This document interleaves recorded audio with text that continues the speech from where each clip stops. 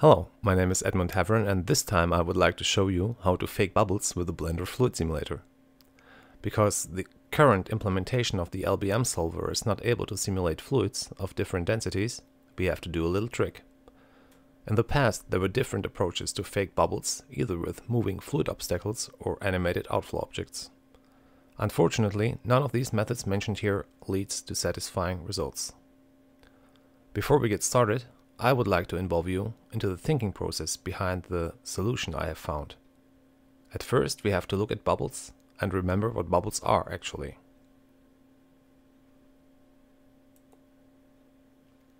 Well, what we perceive as a bubble is nothing more than a fluid of a certain density rising or moving through another fluid with a different density from it.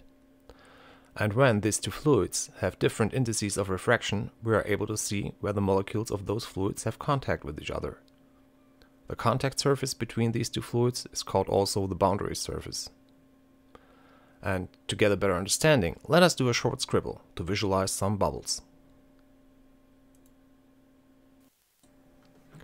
For the sake of simplicity, let's have a look at a rectangle and let's call it domain.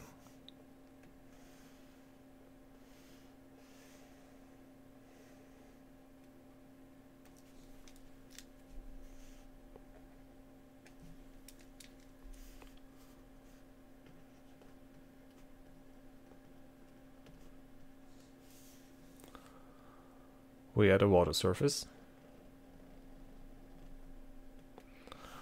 and also some bubbles, and due to their lower density they rise up until they break through the water surface.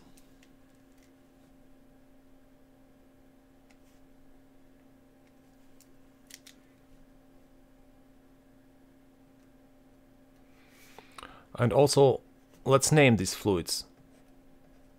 Let's call this air,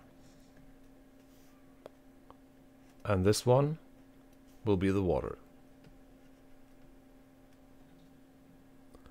But what happens if we turn this whole thing around? Let's rotate the domain 180 degrees.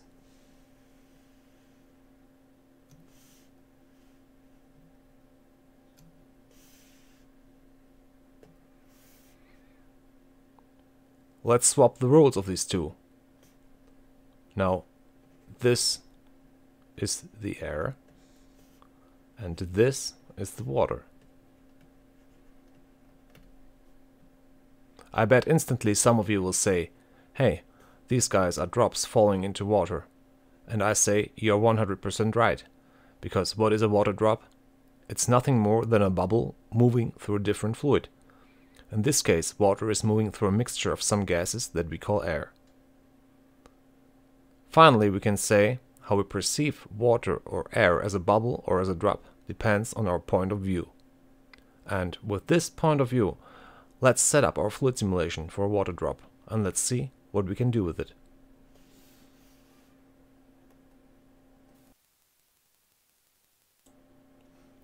Move the default cube to layer 2. And add a icosphere.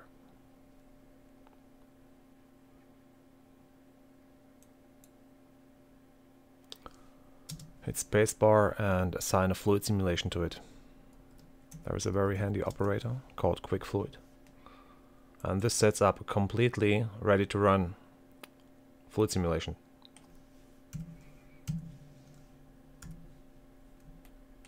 Duplicate the domain and scale it along the z-axis about 0.3 and move it to the bottom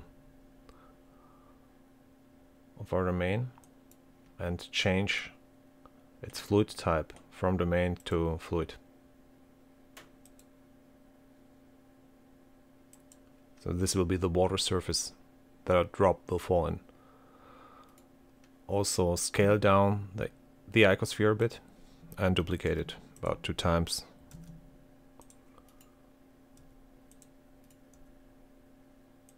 So we get 3 drops of water. Oh.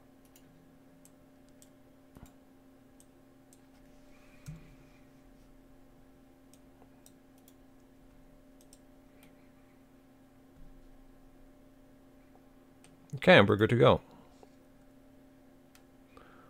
Adjust the final settings here. Change the preview down to 1. And bake the simulation.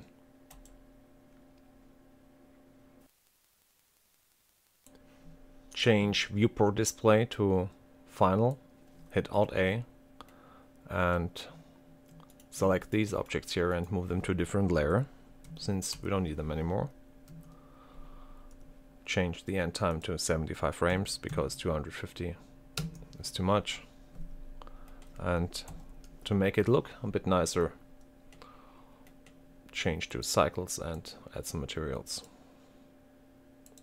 to the fluid and to the background.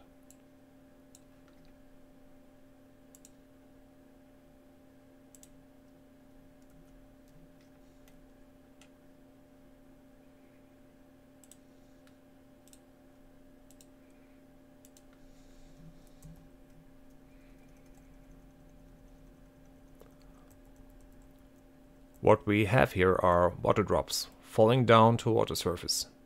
But we want bubbles rising up, right? And to achieve this, let's do the same thing like we did on the drawing. Let's rotate the whole thing 180 degrees around. Make sure that the cursor is in the center of our scene by hitting Shift C and make it the center of our rotation. Select the domain and rotate it 180 degrees and play back the animation.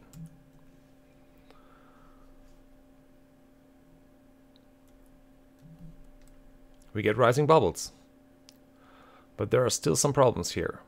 We can see only the boundary surface and the outer fluid surface around is missing. When we render this, we get the same water simulation turned upside down. If we could cover the bubble with the surrounding face, this would solve our problem. To do this, turn on layer 2 and adjust the size of the default cube so its faces cover our bubbles entirely.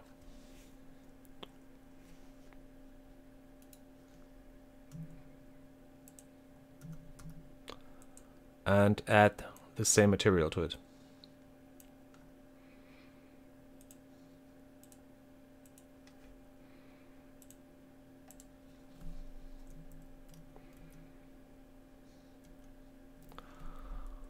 Looks more convincing now. But there's some really ugly intersections with the moving water surface, and it's not looking very realistic since the water movement depends on the movement of the air, and we don't have this here at all. Now let's get rid of that cube. We need to find a way to somehow invert the whole thing. To turn this space where there is nothing into water, and this space where there is water into air. At this point we get a big helper called the Boolean Modifier, and the really good news about this is that we can apply it to a fluid domain. And to do this, select the fluid domain and duplicate it, move to the Physics tab and delete its fluid properties. So we get this bare cuboid object. Go to the Modifier tab and add a Boolean modifier to it. And now we're going to subtract the domain, our fluid domain, from this object here, from this cuboid object. And to do this, select difference from this operation drop-down menu, and in the object field select fluid domain. And immediately our fluid domain is being subtracted from it. And if we hit the arrow key, we can see that we can scrub through our animation and the Boolean modifier updates immediately. And this is pretty cool. There's only one problem here. This cuboid object is too big, so we need to resize it a bit so it doesn't cover our fluid domain entirely.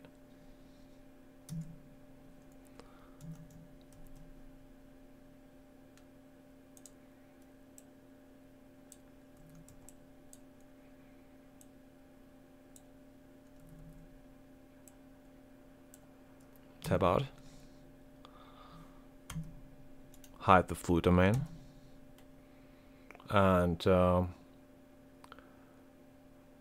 this is the subtracted fluid domain. This is pretty cool. And these ugly triangles here, we can get rid of them by adding a edge split modifier to it.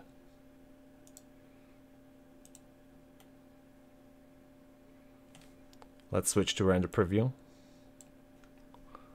Go to the side view and let's have a look at our simulation.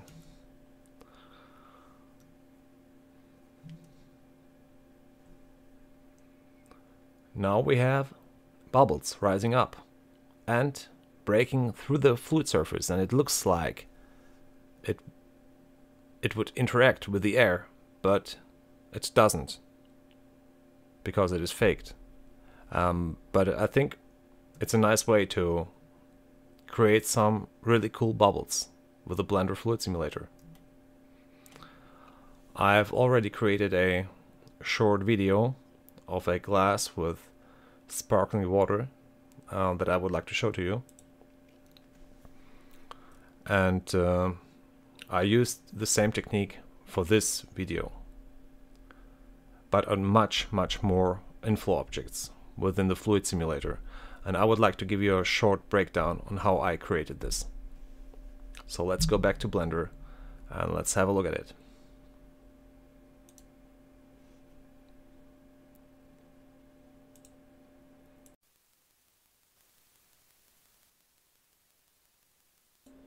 I started with a simple glass model. I created it by adding vertices, connecting them to edges and spinning them around the center axis. Then I selected the inner part of this object. These vertices here, or these faces here, the faces that would be in contact with the fluid, and detached them from this object. So I got a new object here, this blue one. Then I selected the top edges here and extruded them a few times to the center and merged the vertices down here. I also moved them slightly to the top to make sure that this object would clearly overlap with the fluid domain, to make sure that or to catch all the details of the fluid movement here. Okay, the next step was setting up the fluid simulation. There were a lot of inflow objects, and adjusting all these values and properties by hand in the physics tab would have been a tedious task, so I decided to use a Python script for this task. I wanted these spheres to be placed randomly within a circle, and I used a parametric equation for a circle for this and changed the values randomly. Also, each one of these inflow objects has got a track to constraint to it. Excuse me. This is because I wanted these objects to emit the fluid in a slight curve movement. Yeah. Let me show you real quick how this looks like. If I hit Alt A, you can see that all these guys here are being emitted in a slight curve movement. Yeah. The bubbles in the center are moving straight up, but those close to the glass surface go in with a slightly curve movement. Yeah, and this is, I think, more realistic. Okay. Next step was adjusting all these values in the for the fluid simulation, adding a modifier, and in fluid type or fluid sim type was inflow. Use local coordinates for this movement, you know, for this curve movement, together with this track to constraint, and also adding random value for the velocity, and finally adding keyframes to each inflow object. Okay. Then I also had to add a outflow object. This is because we're emitting constantly fluid to this domain, and if there is a constant inflow the fluid level is gonna rise, and I want it to stay on a certain level. And to accomplish this, you need a outflow object. The problem here was to find out the right size for it, so I had to rerun the simulation a few times at low resolutions to find the right size, so it was a bit of trial and error. Okay, rotating this whole thing around 180 degrees like we did before is not necessary, because going to the scene tab and setting the gravity value does the same. Just add here a positive value here and all this stuff will go up. Yeah. Okay, then last step was putting it all together and subtracting the fluid domain from the inner glass object here to catch all this movement. And one more time I would like to show you why it's important to overlap these two. We have the inner glass object, and when it is not overlapping clearly, you can't catch the movement of this part of the fluid simulation. So you have to move it slightly up to catch all those details, yeah, because it is moving, the bubbles are breaking through the fluid surface, there is a lot of up and down movement, and to catch this you need this overlapping. Okay, then last step was adjusting the environment. So I added a slice, a lemon slice, a table, a wall, light source, another light source, and of course this tree here.